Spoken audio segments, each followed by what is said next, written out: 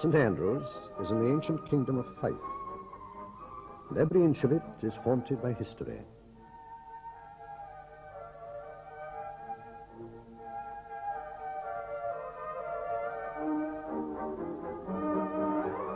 A few miles to the south is a bustling new town, Glenrothes.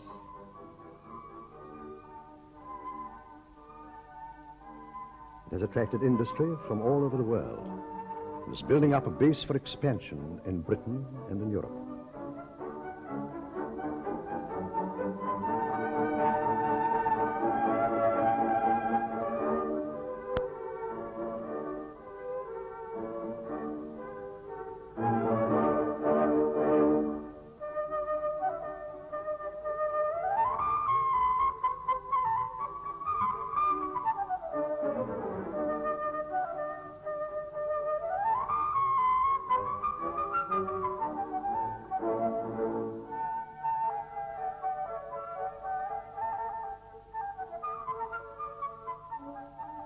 A few miles to the north of St Andrews, the majestic Tay Bridge links Fife with an older industrial centre in Dundee.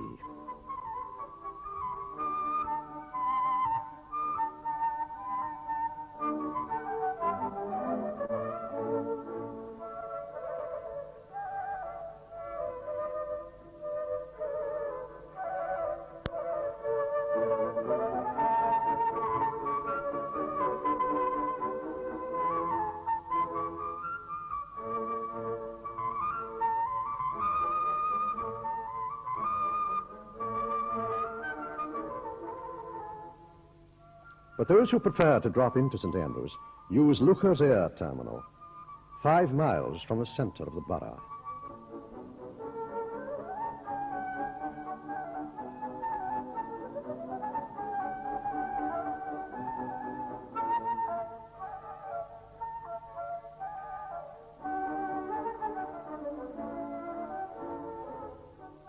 Why do they come? Not just for the golf or the beaches. Nowhere in the world does a university dominate a city as here. Relations between the students and the 10,000 local citizens are good. St Andrews continues a quiet, unspoiled place, but a place in which great things happen, a place where ideas to shape the future are born. It has been so for more than 5.5 centuries.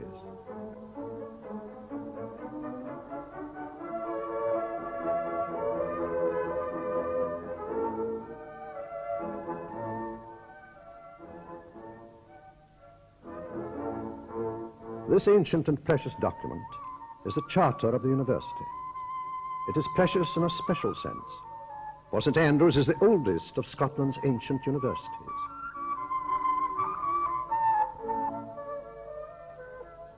Its historic associations are vividly portrayed by the survival of many of its medieval buildings and customs. Each spring, the Kate Kennedy procession recalls the history of the university and the borough. The university has survived critical periods and come out of them stronger. In 1558, it came within a hair's breadth of extinction, when in the whole university only 3 students could be counted. In our own day, in 1967, it lost more than half its students, taken to form the new University of Dundee. Overnight, this left less than 1,900 students. The whole administration was made uneconomic. Overheads were then too great for our numbers. Such social sciences as psychology, for example, were reduced to a rudimentary state. By its own efforts, it immediately did much to remedy this. It raised numbers by 30%. It set out a development plan and redefined its purposes as an independent institution with public duties. It remains small, but distinguished. And yet, for all its smallness, it is an international university drawing nearly half its numbers from outside Scotland. 36 different countries are represented in the student body at the present time.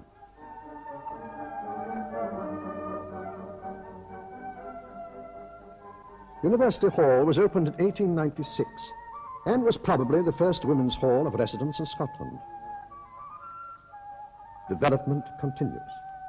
And one of the attractions of St Andrews University may be that almost half its students are girls.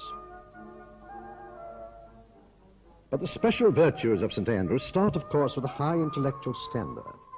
A healthy rate of applications maintains this. It is a place for close relations between seniors and juniors. It's a real living organism, not just a place where learning is imparted.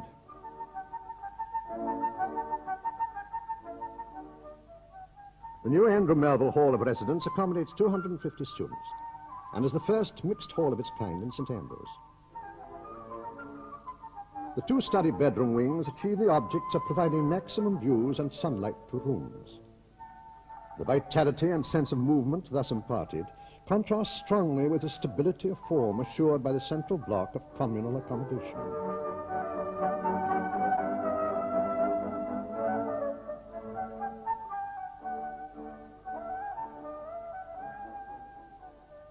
St Servetus Hall was built as a residence for male students in 1930 and now has accommodation for nearly 140.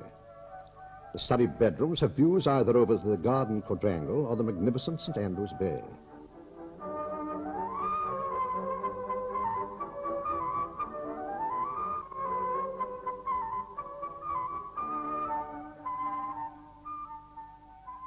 Dean's Court is part of the College of St Leonard's. The old College of St Leonard's was suspended in the middle of the 18th century. It is now revived for a new purpose, for graduate studies where people in science and the arts and in social studies will mix.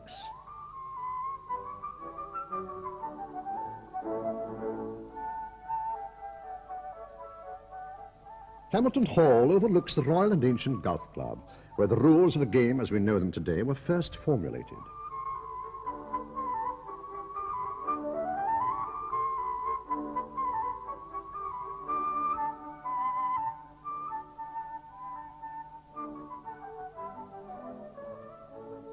The coastline around St Andrews is a special attraction to geologists and marine biologists, and field courses are frequently organized.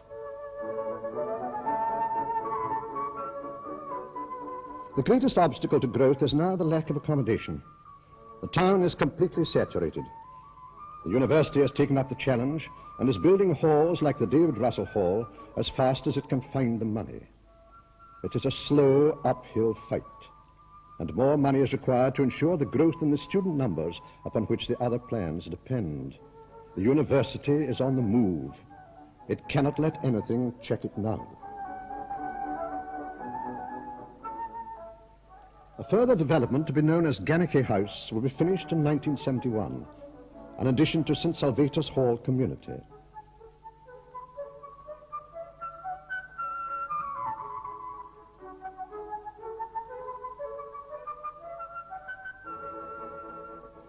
The three disciplines of chemistry, mathematics, and physics are the foundation stones for all science students, and the buildings for these three basic sciences are the ones at present completed on the North Hall. Closed-circuit television has been installed, and the extensive lecture theatre complex in these buildings makes them ideal for large meetings and conferences. Plans are, however, being drawn up for further buildings to cater for geology and the complex of subjects under the heading Life Sciences.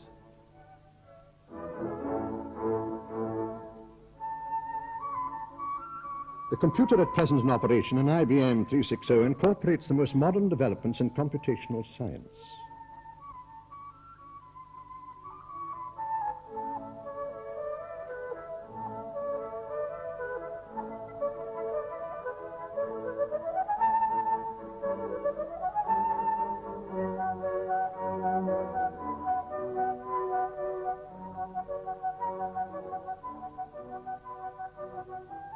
Laser radiation is of blinding intensity, and to generate it from electrical discharges and gases requires high voltages.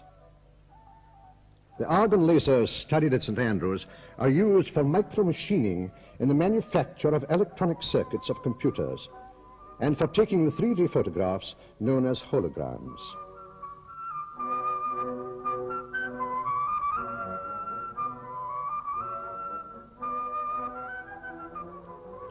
The association of the university with astronomy goes back about 300 years to the great figure of James Gregory, who was the contemporary and friend of Sir Isaac Newton.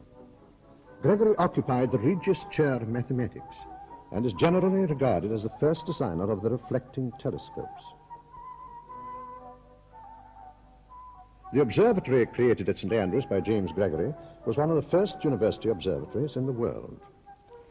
The modern observatory was built in 1941 and is the largest university observatory in Britain. It includes therein a 37-inch Cassegrain-Schmidt telescope, and this is the second largest telescope in Britain.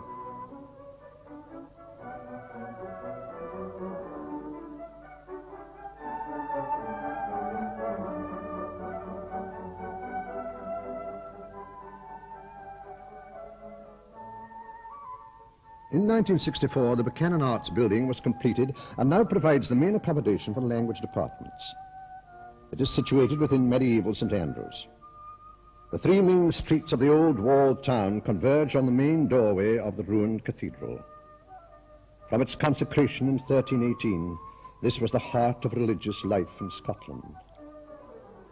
St. Andrews by the northern sea, a haunted place that is for me.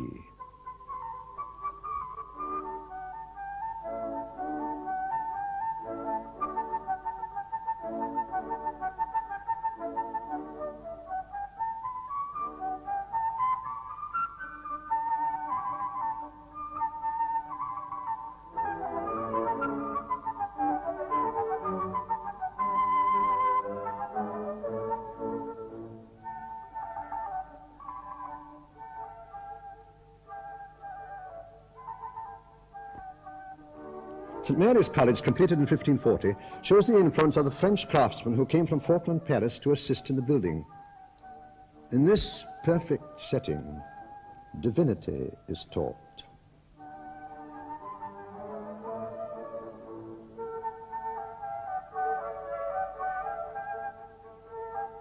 St. Salvator's College Tower and Collegiate Church were built in the period 1450 or 1460. The university's medieval foundation and long history gives it a sense of proportion in all its discussions. It played a big part in the Scottish Reformation. John Knox preached from the pulpit, which is in this chapel. And it was the case that nearly everyone in public life in Scotland in the 1670s had been educated here.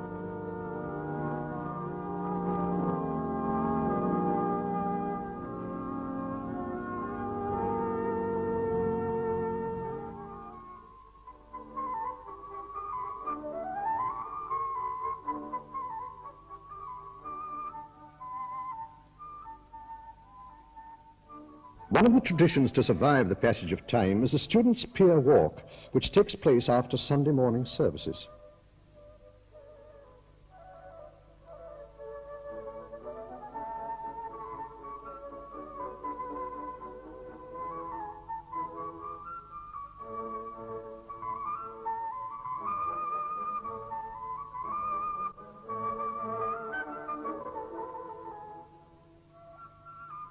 The graduation is the highlight in the university calendar, a time for reflection of the achievements to date and of the challenges still lying ahead.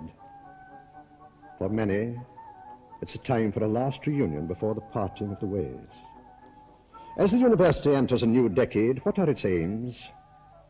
One is constant. It is to make St. Andrews more effectively a leading influence in Britain. We believe that our student numbers must be raised to the lowest figure which is economically viable for a first-class, internationally ranked university. And our calculation of that figure, which is the same as the Robbins Committee, is somewhere between 3,500 and 4,000 students. We intend to fix the target at 4,000. That's the first thing we must do. We must also rebuild those departments which have been reduced or have gone out of existence after the separation with Dundee, in order to give the right range of subjects.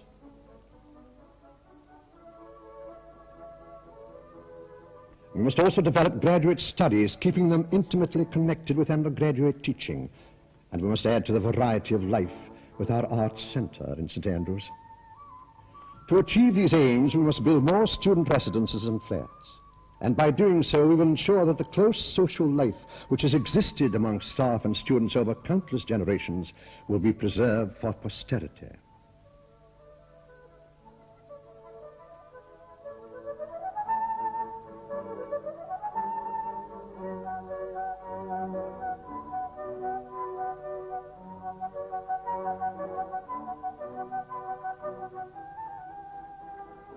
The old ruins lend to St. Andrews a timeless quality, yet its life is continually renewed.